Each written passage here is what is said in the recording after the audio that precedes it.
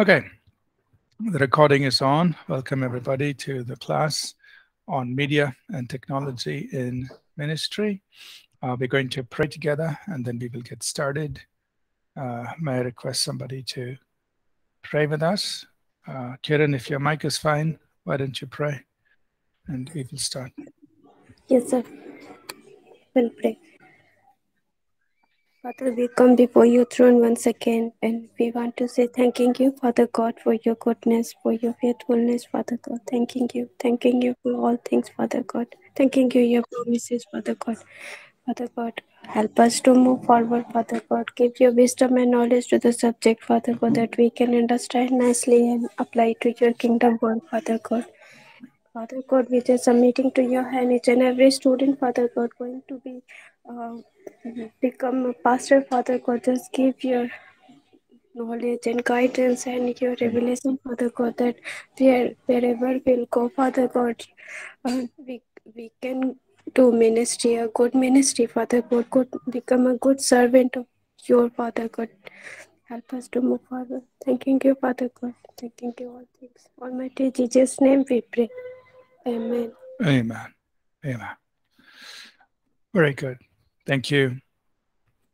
All right. So we are in this chapter on technology platforms or software platforms, and I'm just kind of showing you different platforms that you could use, software platforms that you could use for different ministry needs, and just for you, for all of us to become familiar with it, and then in time, whenever you need something, you could go and explore using these platforms.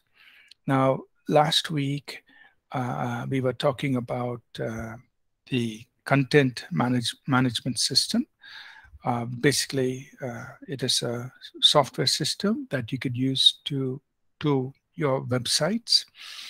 And if you do it well, if you create a good website using a content management system, or basically if you create a good website, it becomes a platform for you to deliver your content not only locally, which is to your own church or your congregation or people in your city or in your region, but it becomes a platform for you to deliver content globally, right? So, of course, there are certain things that you need to do. We call it, it's called search engine optimization. That means you have to make your website that is constructed, is built in such a way, and it has content in such a way that search engines, that means Google, Bing, other search engines where people usually look for things, up so that your content is picked up and presented to users or people who are searching for certain things. So, for example, our APC, our church website, apcw.org, has sermons, and we've put in sermons from 2004. So that's about 18 years worth of sermons. And these sermons are come along with sermon notes. And then, later on, we had sermon videos. And of course, there's a sermon audio and there's the PowerPoint. So every sermon, especially in the last, 10, 15 years or so, has a video, has an audio, has sermon notes and PowerPoint. So it's a useful resource. But just putting it on a website is not enough. It has to be searchable. It has to be presented to people when they search. And so there's a way to do it. It's called search engine optimization. And so today, if you search for certain things, the content on APC's website is seen in many different parts of the world. So of course, we haven't yet, come, or we're not necessarily on the first page. We may be on the second or the third page in certain searches. So we still need a lot more work to be done to optimize the website, and we are continuing to work on it. But our goal eventually is for phrases and search phrases that people use that is related to the content we are putting out, we want to be on the first page so that people find us and then they can use it anywhere in the world. Yeah. But I want you to think about what an amazing platform or tool or opportunity we have through the internet. That if we build a website and we do the things that are right, that are needed, the content we put out can be accessible from any country on the earth. Of course, we're talking about English speaking or the people in that same language. When they search anywhere in the world, when they search, for example, a sermon on receiving God's guidance, so whether they are sitting in New Zealand or Australia or some country in South America or North America or in Europe, and they search in English, sermons on receiving God's guidance, then sermons that from APC website shows up anywhere in the world on page 1 or 2 or something like that, and then they can access it. Or if they look for some book on receiving God's guidance, the book that we have shows up. So think about what an amazing platform this is, right?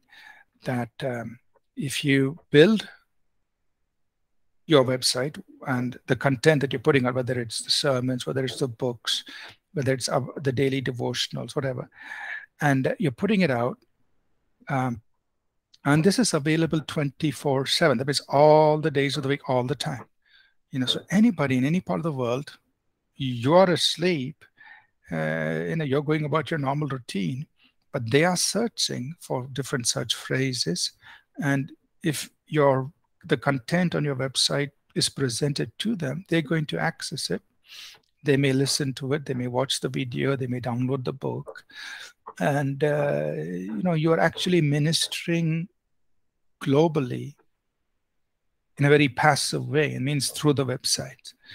But that's what's happening. And I will show you some results that we are seeing on APC website. We've had over 3 million downloads of our things, our sermons and books and all that, from almost every nation. So, and we are just trying to improve all of that. So then it becomes more and more visible to people in every country, in every English-speaking country, so that when they search, they can use the resource. It's an amazing platform, right? So this is what you can do if you have a good website. And last week I showed you the content management system.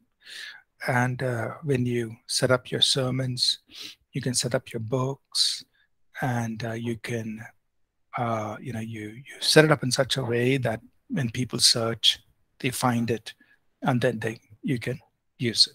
They can use it, and it's all free, so they don't have to pay money to use it. They just go ahead and use it. Okay, so now I just want to go into a few more. There are several different things that I just want to share with you.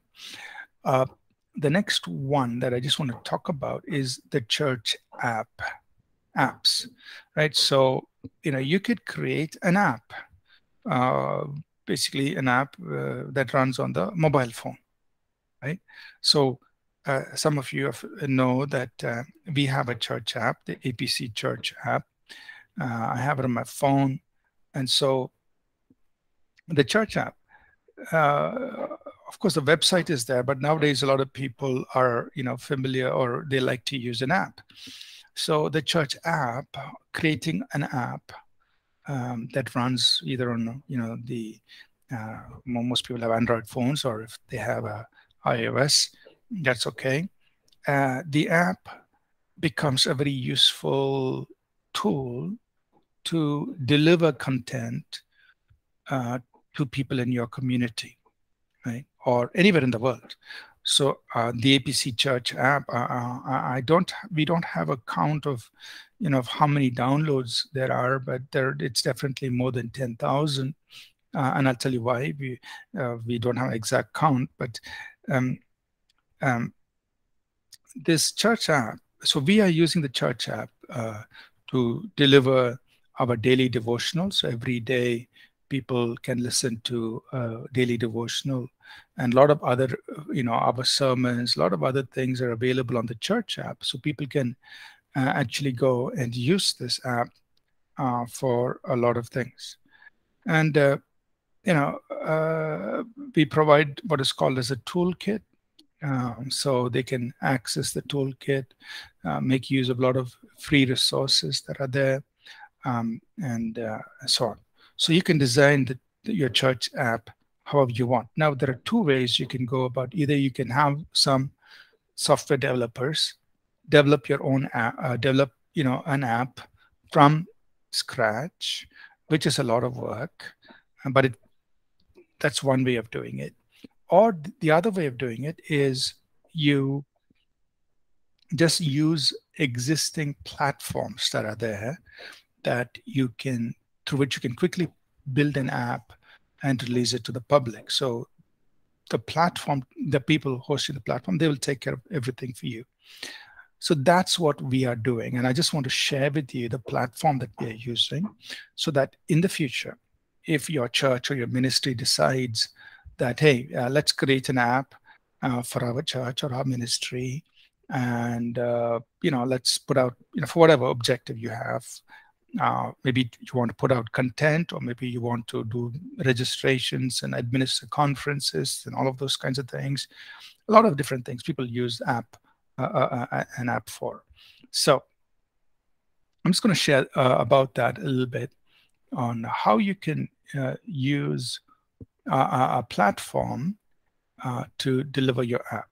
So we have what is called as customchurchapps.com. Okay, so that is the platform we are using to deliver our app. So we did not build our app on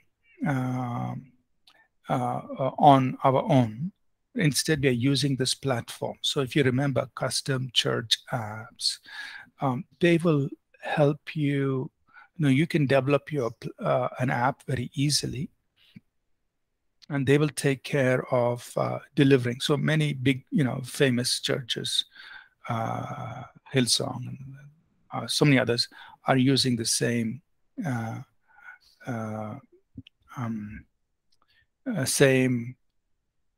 platform to build their app. And then they have lots of features.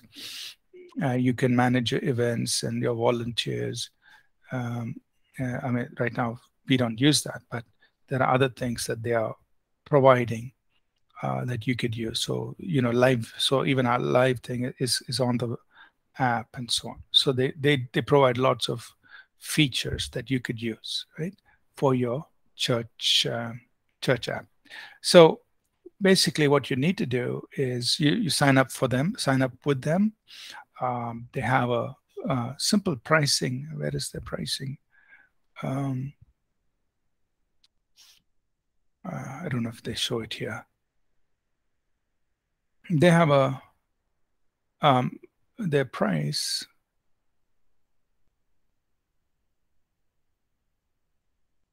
I'm not sure whether they, what is I forget what is the pricing. It's not very, I can't remember the amount we pay on a monthly basis for them to manage this for us.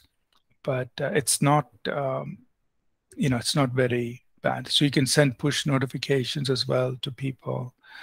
They can make contributions online, a lot of things that you could do, right?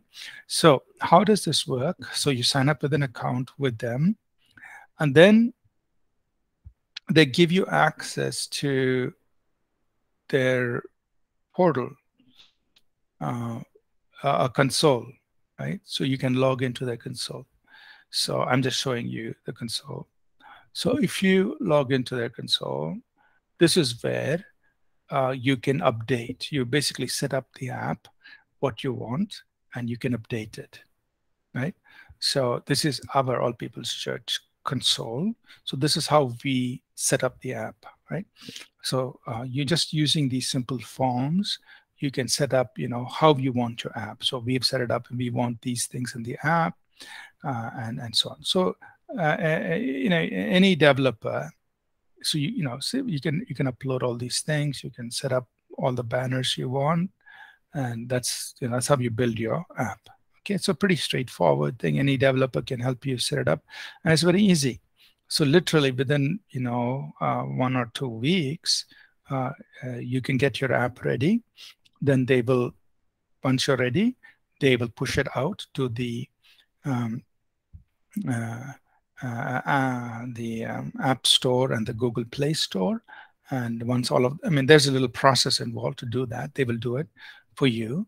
And then once they push it out on the Apple and Google Play Store, then once it's ready, then people can download from the App Store or Play Store, Google Play Store, and get it on their phones. So they will do that for you. Right. So, but this is where we do it, and this is where we update, on a daily basis. For us, we're updating it on a daily basis. Every day we're releasing a video, and weekly our sermons are also made available. We update the sermons weekly. So these are two things that are updated in the app on a regular basis. Right.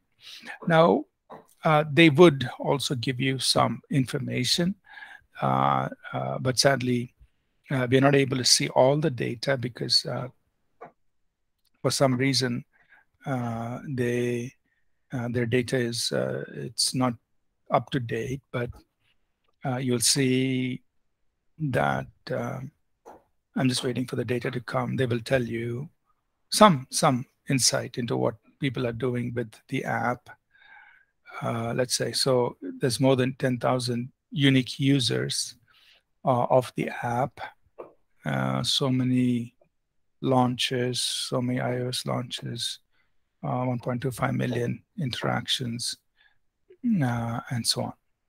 Right. So we could see now on a regular basis what is happening. But this data is not always very accurate because they have some problems there going on. So, but they give you some amount of data, what's happening. So in terms of the downloads, they're not able to give us correct data, but it's somewhere over 10,000 downloads and so on. So, but you can go into seeing, what are the people watching, what is the media people are watching, what are the screens they are using. So obviously, it's this daily devotional video that people are watching regularly, and then there are other things. So this is how we have set up our church app. We are using custom church apps to set up our app.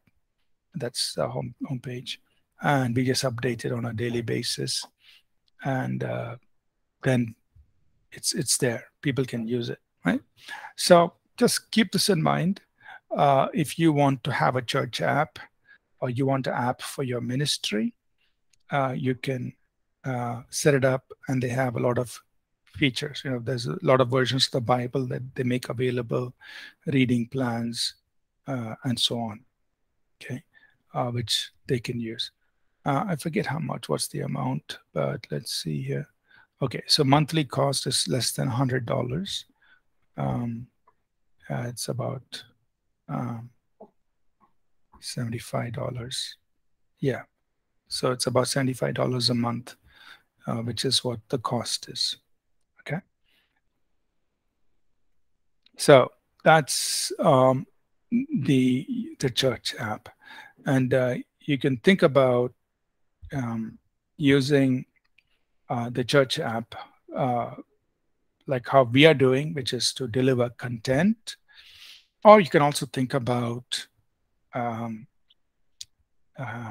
using the church app for registering for events, conferences, those kinds of things.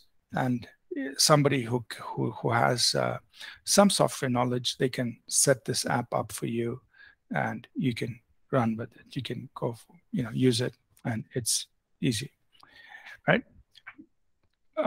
Any questions on church app? It's just a very quick walkthrough.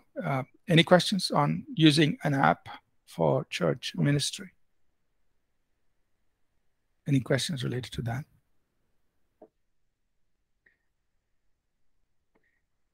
It's clear? Okay. So that's about how you can get a church app running for your church, or an app running for your church or your ministry. The next thing I'm going to change and talk about is making use of e-learning platforms, right? So, of course, it is something we started doing only recently. But I just want to talk a little bit about that and show you some options. So now, what about e-learning? So, if you want to provide teaching and content to community, whether it's your church community or, in a larger sense, people beyond your church community, in a very structured way, you can make use of e-learning platforms. Okay. Now, you can do it. Actually, it's pretty easy to do it. Now, either you can host a platform and use it completely yourself, or you can use already existing platforms. Just set up an account and start using it. And I will show you both. So there are free e-learning platforms that are available. Okay. And there are several options. Two of the actually, there are three really, good platforms. One is Open edX. It's a e-learning platform that's an open source. There's another product called Moodle, which also is being used widely. That's another platform. And there's a third platform. I'm forgetting its name. I think it's called Canva. Is it Canva? No. Sorry, I'll get its name correctly. Anyway, there's another, which again is being used very widely by universities and so on. So we are using the Open edX platform. And this is a free product. So you can download it. Yeah, and you can set it up. And you can deliver your content through that. Now, of course, there is the student view, the way a student sees the platform. And there is the teacher view. That means how the teacher sets up the lectures and whatever they want to give assessments, things like that. So the online learning platform is a very useful tool or a software thing that you can think about to help maybe people in your own congregation if you want to, do some courses for them. So the advantage is people can, do it at their own pace and at their own time. Now, of course, you can run Bible study classes, like every Wednesday, come to the church and we will do Bible study. You can do it like that. Or you can say, hey, I'm putting this online, go and listen to it and do the notes, go to the notes and do the assessments at your convenience, whenever you have time. So if you have a Bible study every Wednesday, 7 p.m. to 9 p.m., if people are not able to come to that Bible study, they will miss out on it. But if that same Bible study is put out in a structured way through an e-learning platform, if they cannot make it on Wednesday, they can listen to it on Thursday or Friday or Saturday or Sunday, any other day, any other time. They can go through those lessons, and they can be a part of that learning process.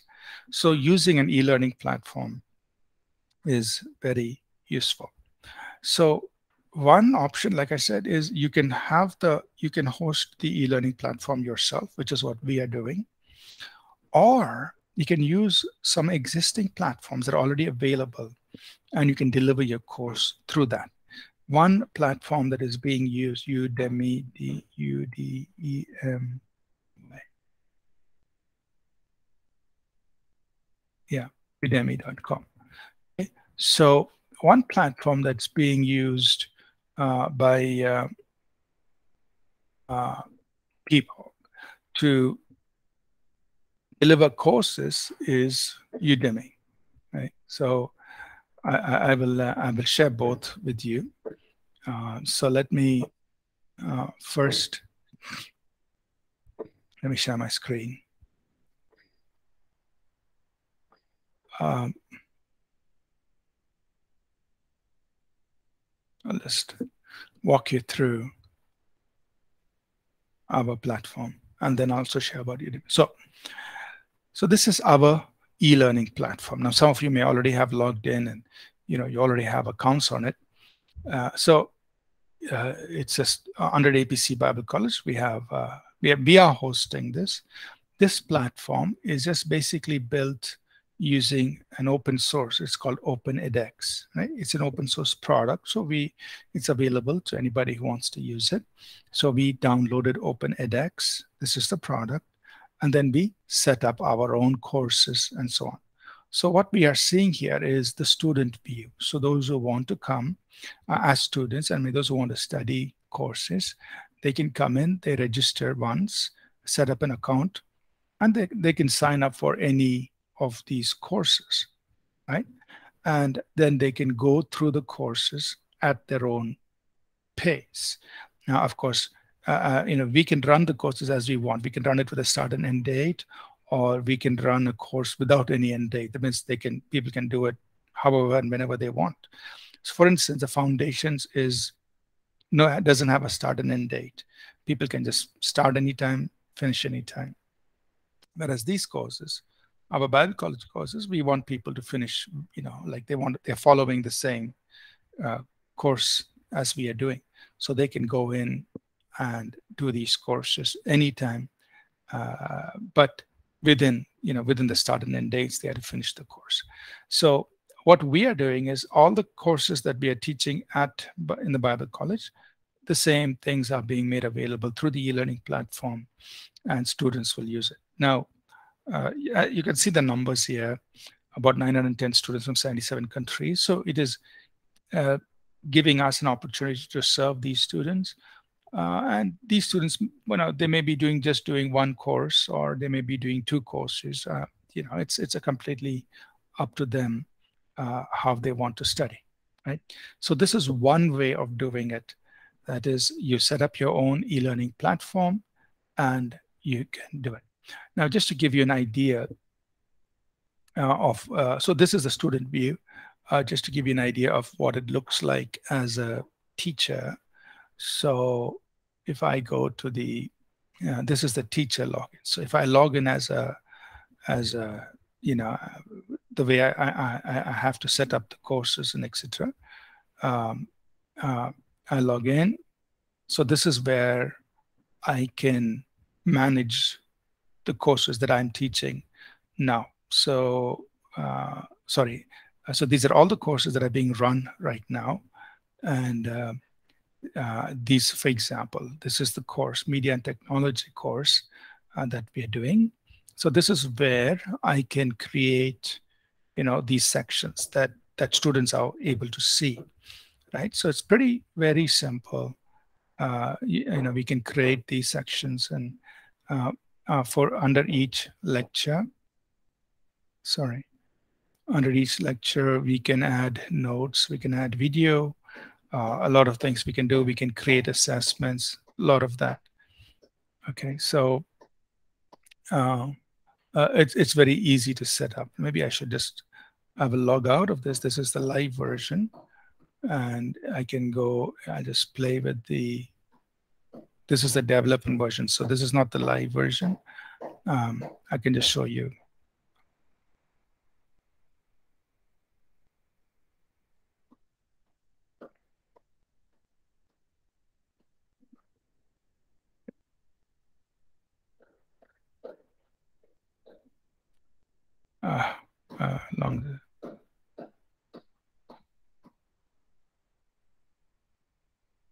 Sorry.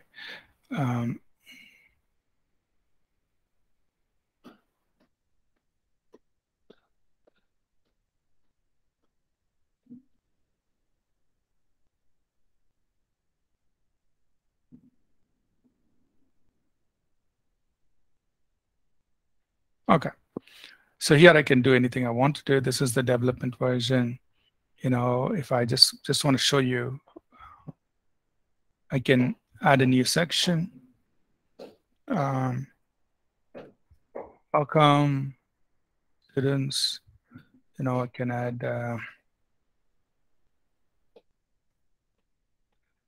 a new unit.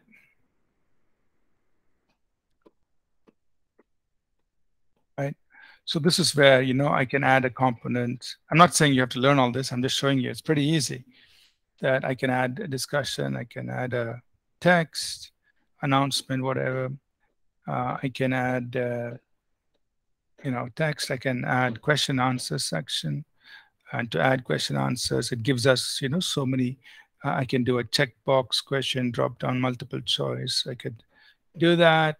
I could even add a video if I want. So all our lecture videos, this is how it's added. And, you know, you could update that. So it's very easy, I mean, to set up and to work with this. As a teacher, you know, all our pastors, teaching assistants, they work here. They, you know, they're able to set up the course here on a daily basis, and this is how we, you know, we run the courses by setting it up. And it's pretty easy. All our pastors know how to do this, and teaching assistants also help with this, right? So this is one way. That is, you can run, you can set up open edX, and you can set up your courses, and you can run it. Okay, so that's one way. That's how we are doing it. The other way, which actually is an easier one, is there are online learning platforms. You know, there are many of these. Example, Udemy is one, right? So, so what you can do is you can go to Udemy, and you can set up an account here. That means your church or your ministry can set up an account with Udemy, and you can start delivering your courses here, right? And there are some organizations that are already doing it. I'm talking about Christian. Now, of course, on Udemy, you know, they deliver courses on everything, all kinds of topics, right? All kinds of topics. So, you know, they can do technology, business, all of that. But in this, there are people who are also delivering content, Christian content, right? So let me just search for a course on gifts of the Holy Spirit. So, so somebody's delivering a course here on Udemy on gifts of the Holy Spirit. You see, and they're even charging for it. They're charging 500 rupees for it. So it's prophetic ministry by this person, Dr. Stuart Patico, right? About 403 students. So he's running this course under religion and spirituality. He's running this course here, right? And it's very easy because, and there are, you see, there are other courses available here. Anointing gifts of the Holy Spirit, you know, so, and a good number of people are registering, right? Dream interpretation, hearing God for yourself. So, you know, there are a lot of people who are running courses on Udemy, right? Bible courses. So, so that's another option. You can, you know, I mean, you as an individual or your church or your ministry can set up an account on Udemy, and you can deliver courses through Udemy very easily. So you don't have to host anything. All you have to do is enter your content through the, you know, the administrative console that they give you, and it is available to students all over the world. So you can get started very easily. And you can also charge them a certain amount of money. And of course, part of the money, some amount will go to Udemy, and the rest of the money will come to you. But this is a great way to set up and use an e-learning platform. Okay, so there are two options that I showed. One is what we are doing ourselves, which is we are hosting the platform ourselves, which, because then it gives us full control. We can monitor all the students, and we can run our courses. We're running a full Bible college through this. Or you can use a publicly available platform like Udemy, and you can set up your course, and you can deliver your course through that, and make it available for people. Okay, so that's it. I'll stop with this. So today, what I shared with you was two things. One is how you can have a church app and set it up very quickly. You can use the platform Custom Church Apps. Set up your church app, use the church app to serve people. The second thing we talked about today is e-learning platform, how you can set up an e-learning platform for your church or ministry. You can use OpenEdX, which is the open source software. You can set up yourself, and you can deliver courses through it. Or you can go to an existing platform like Udemy. So you don't have to do any programming or anything. We just set up an account, and then you start delivering your course through that platform, and you can reach hundreds, thousands, or many thousands of people through that course. Okay, so two things that we covered: app and e-learning platform.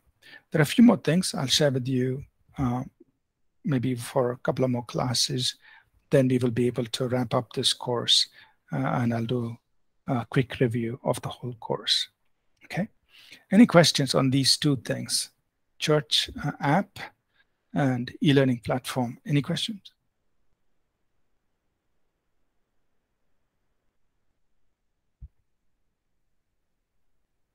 Kanan, Dave, Kiran, y'all okay? Y'all with me so far?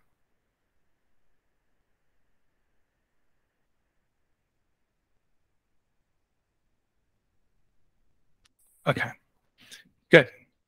So let's close for today. I see your comments in the chat, and that's fine. Thank you.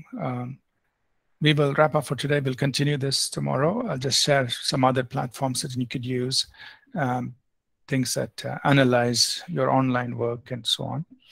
And just for you to be familiar, so that in the future, at any point, if you feel like your church or your ministry wants to use any of these, at least you know where to go, how to get started, and you can tell some technical people to get this going for your church, for your ministry.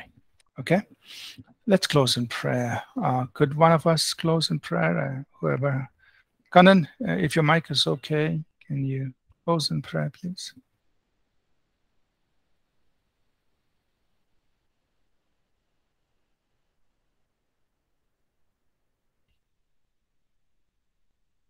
Okay, that's maybe Kanan's mic is not okay.